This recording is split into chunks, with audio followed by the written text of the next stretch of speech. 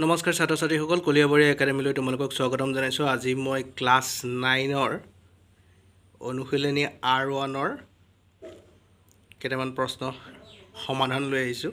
ইয়াতে question number 1ত দিয়া আছে বৰ্গমূলৰ দ্বাৰা ৰুটটোৰ আনুমানিক মান 2 স্থানলৈ উলিওৱা। বৰ্গমূল কেনেকৈ উলিয়াই হৰণ পদ্ধতিৰে তেনেকৈ আমি লিখি লৈছোঁ। 2টো লিখিছোঁ, দশমিক দিছোঁ, 2 স্থানলৈ উলিয়াবলগীয়া হোৱাৰ কাৰণে আমি 4টা শূন্য বহাইছোঁ। 2টা শূন্যৰ ওপৰত চিন, এই 2টা শূন্যৰ ওপৰত চিন দিলোঁ আৰু 2টো অকলে আগৰ নিয়মটোৰে 1 এগুণ 1 দিলোঁ। তাৰপিছত 2 1 গ'লে থাকিলে এইফালে 2টা শূন্য নমাই আনিলোঁ। 1 2 2 আহিলে, ইয়াত 4 বহুৱাইছোঁ, ইয়াতো 4 বহুৱাইছোঁ, 24 4 96 হ'ল। 100ৰ পৰা 96 বিয়োগ কৰিলে 4, ইফালৰ 2টা শূন্য লৈ আনিলোঁ।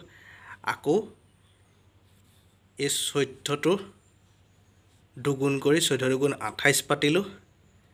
তাৰ লগত ইয়াত 1 দিছোঁ, তাৰমানে 281 হ'ল।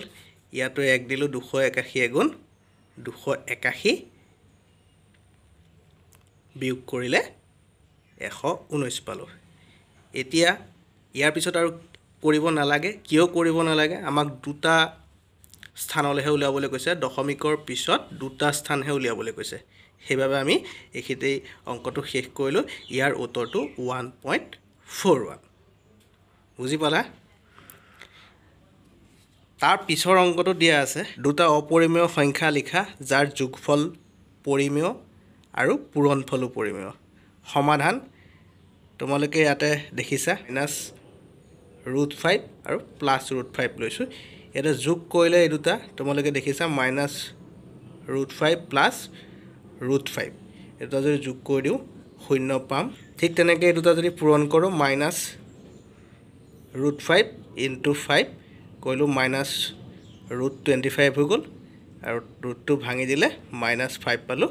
ইও এটা পৰিমেয় সংখ্যা, এই শূন্যটো এটা পৰিমেয় আৰু -5টো পৰিমেয়। তাৰপিছতে 3 নম্বৰৰ অংকটো চোৱা। সংখ্যা ৰেখাত -5 আৰু 5ৰ মধ্যৱৰ্তী অখণ্ড সংখ্যাবোৰ লিখা।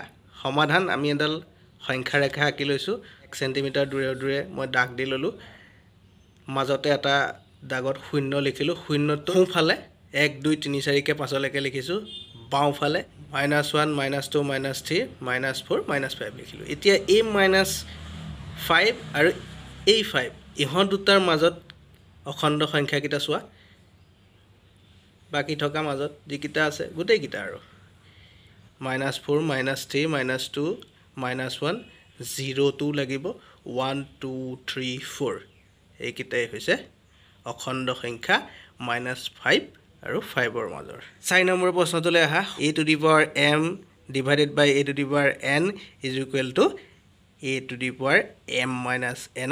m ইজুকেল যদি n হয় প্ৰমাণ কৰা যে a⁴0 = 1। a⁴m / a⁴n = a⁴m - n। ইয়াতে যদি প্ৰত্যেকতে আমি এই কথাটো আমাক যে কৈছে m = n লিখিবলৈ কৈছে ন, m-ৰ ঠাইত n লিখিম, ইয়াতো m-ৰ ঠাইত n লিখিম। আমি লিখিছোঁ a⁴n / a⁴n হ'ল = a⁴n - n। ইয়াতে a⁴n কটাকটি গ'ল, 1 থাকিলে, ইয়াতো n - n 0 হ'ল। এটা চোৱা, এইফালে 1 এইফালে a⁴0, বা আমি কথাটো উল্টাই পেলাই এনেকৈও লিখিব পাৰোঁ। এইটো প্ৰমাণ কৰা হৈ গ'ল। আশা কৰোঁ তোমালোকে মোৰ ভিডিঅ'বোৰ ভাল পাইছা। যদি ভাল পাইছা তেনেহ'লে তোমালোকে শ্বেয়াৰ কৰিবা, কমেণ্ট কৰিবা, লাইক কৰিবা, ছাবস্ক্ৰাইব কৰি বেল আইকনটো অল কৰি দিবলৈ নাপাহৰিবা। ধন্যবাদ।